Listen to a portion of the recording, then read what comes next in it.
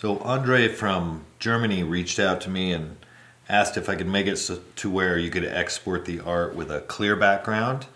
So I've implemented that feature. So when you're sharing your artwork, you now have the option to export the background that is behind the art or a clear background. So I'll just demonstrate that real quick. I'll just go ahead and send this to Procreate. So it's easy to demonstrate that the background is indeed clear. So we'll go over here to Procreate, and here it is.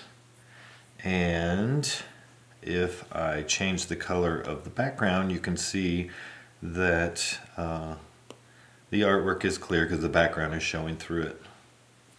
Over here in the drawing section, I've added a repositioning icon to allow for moving the sketch layer. So I'll turn the pen layer on, and that just allows you to kind of reposition things. Now I'm going to point out a drawback to this, and this is of course due to my programming abilities. Let's turn my reference photo off. So just working with the pencil layer here, if the repositioning works fine, but I've also added the ability to be able to pinch scale it, which is great unless you want to continue working after you have scaled it. And what I mean by that is, let's say you want to keep drawing. Notice nothing is happening until you get to a certain spot. So what you can tell from this is that the layer that you are drawing on has a clipping boundary. So let's go ahead and reset that. And the reset button just resets it to fill the screen. It just brings that layer back to its default position. Revert takes it back to where it was when you started repositioning it. So you can see where this is an issue. Again, my programming abilities are only so-so, and I've spent hours trying to figure out how to deal with this, and maybe one day I can find somebody who is much more adept at programming than I am, and we can work these problems out. But for now, just be aware of this limitation. You can move it around with one finger or with your pencil, and then two fingers to zoom it. You can't really do them both at the same time. However, what is kind of neat is you can reposition and then put your thumb down.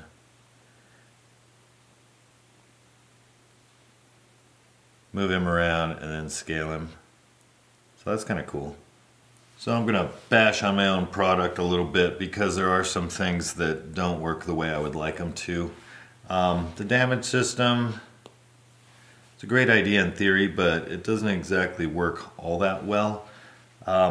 Where it does excel is when you're doing fill, color fill. So while you're filling an area, it can really tell when you're spending too much time in that area, and it lets you know. And I think that's good for especially people who are starting out, beginning, learning this art form. It's real easy to damage the skin, and especially when you're doing fill, I think this really helps you develop your hand speed and when you're spending too long in an area. Where it does not work well is with simulating gray wash. So when I'm doing gray wash, I do a lot of sweeping motions. I can sit here and do this, and on real skin, this should already, I'd say right about somewhere in this area now, the skin should be starting to beat up. But as you can see with the damage system engaged, it's not detecting that. I can sit here and do this for a very long time before it finally starts to detect any sort of damage. And that's unfortunate, because by now this person, their skin is in a lot of turmoil. There, we finally got some damage.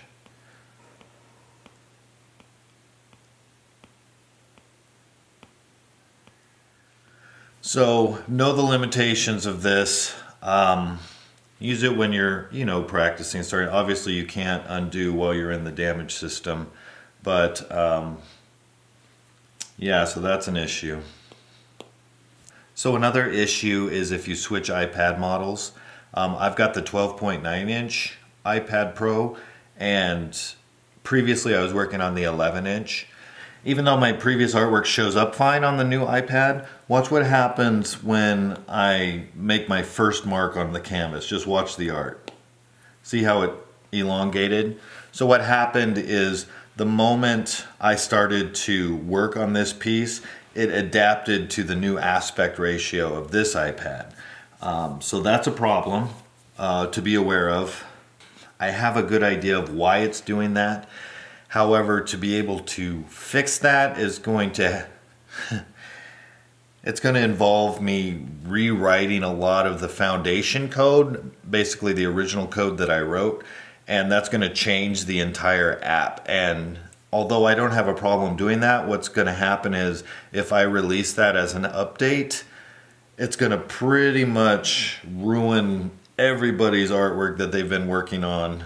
It's just...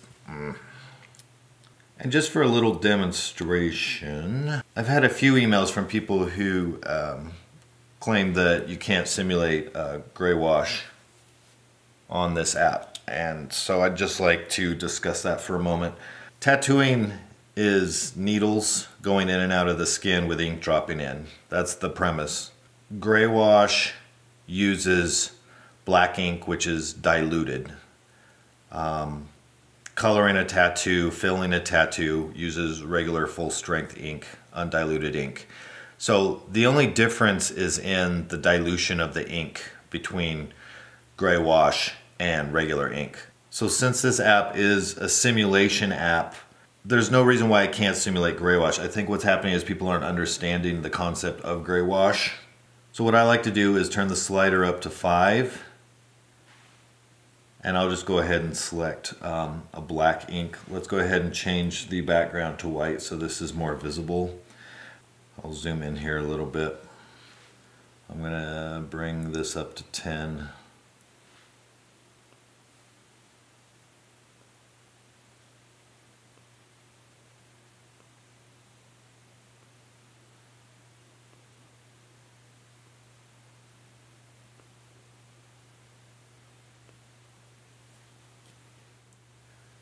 I'm going to drop this down to 3.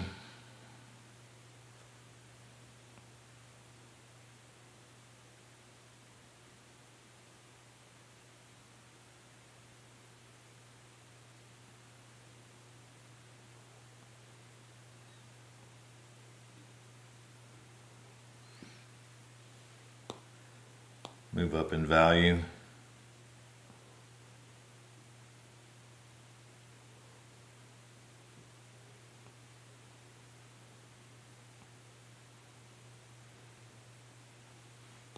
Move up in value.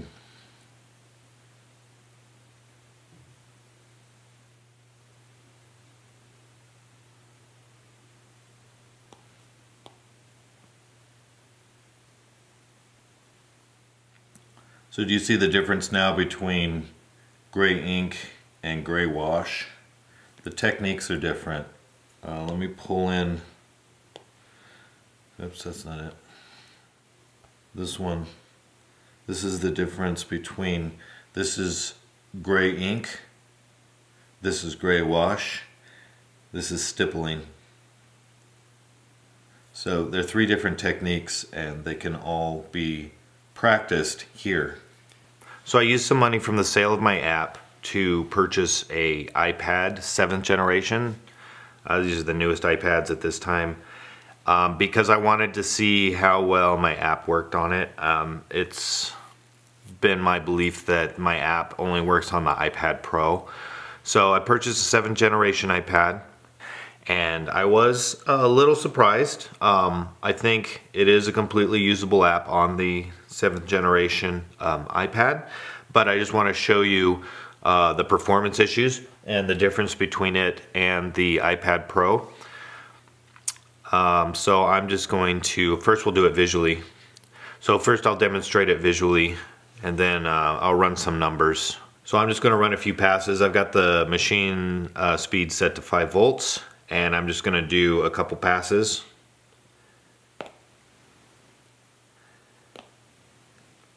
Try to keep them at the same speed and note the difference in the needle patterns.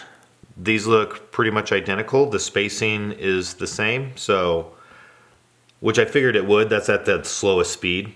If we take it up to the highest speed, this is where I think we're going to see some differences.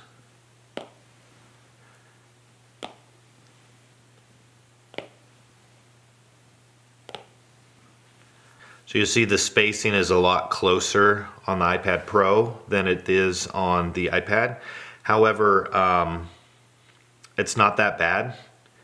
And one thing you should note, the spacing is not that consistent, and you'll find this throughout the range. There are different speeds where the spacing is going to be a little erratic, and that's just due to the math involved in the programming and how fast the processor of your device can calculate that math and render it in that short amount of time.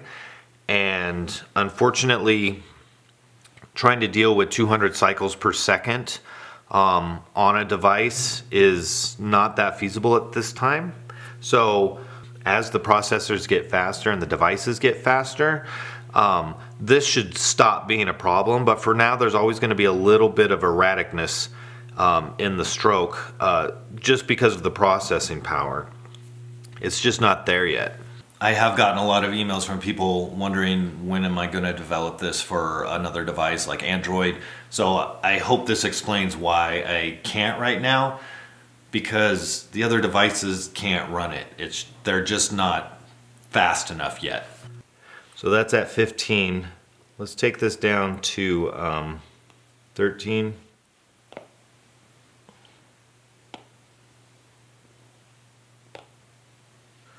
You'll see 13 volts, the iPad Pro runs much more consistently. This is a nice pattern. You'll see the spacing on the iPad is a little wider. So the iPad can't quite keep up at these higher cycles per second, but it's still not bad. So at 7.8, they're starting to look identical. So my guess is the app is good up to probably about 8 volts on the iPad 7th generation. Anything after that, I think it probably will just isn't going to be able to get any faster than that. So, and 8 volts is still good to practice at. You can still practice your techniques and get the feel for what tattooing is like. Just being able to work at those higher voltages past 8 volts is really only going to work on the iPad Pro.